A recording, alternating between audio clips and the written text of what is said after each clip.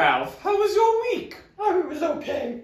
I watched our church service on the computer last week. Our pastor was talking about people in the Bible who were not where they wanted to be. That sounds like all of us right now. Do you remember what part of the Bible he was talking about? I think it was the book of Geranium, or maybe the book of Geronimo. Might you mean the book of Jeremiah? Oh, you mean the one about the bullfrog? Well, I do have a bullfrog friend named Jeremiah, a very good friend of mine. But no, I'm talking about the book in the Bible. Yeah, that's it. And he said there were some people babbling on about something, but they weren't where they wanted to be. Perhaps he was talking about the people of Israel during the Babylonian captivity.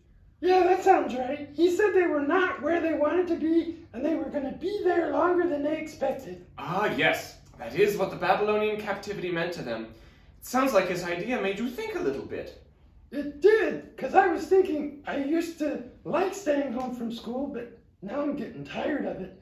I just want to go to the park and play with my friends. So you're not where you want to be, and you're not sure how long you're going to be there. That's right. In fact, even Tom Brady got kicked out of a public park in Tampa, so that's pretty serious. I should say so. Do you know who else was there that didn't want to be? Do tell me, my friend.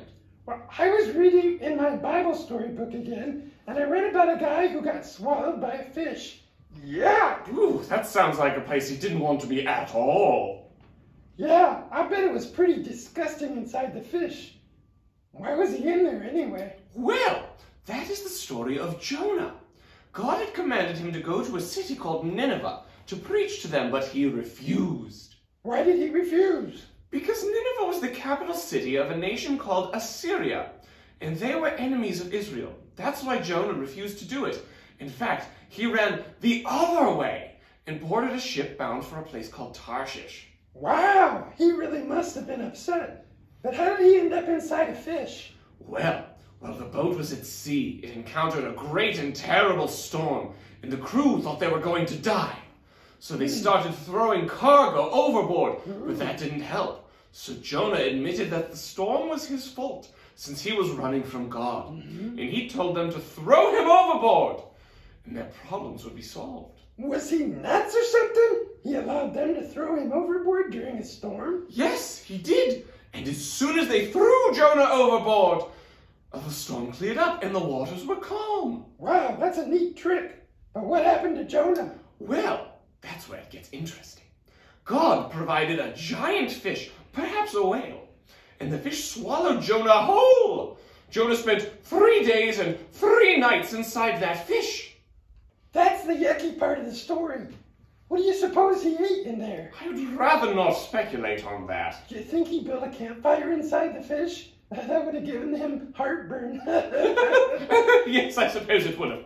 I don't know if he would have been able to build a fire. I imagine it was pretty damp inside that fish. And stinky, too. You're right, Ralph. Well, after 3 days, God caused the fish to vomit Jonah out onto the shore. Gross! It's like SeaWorld gone crazy.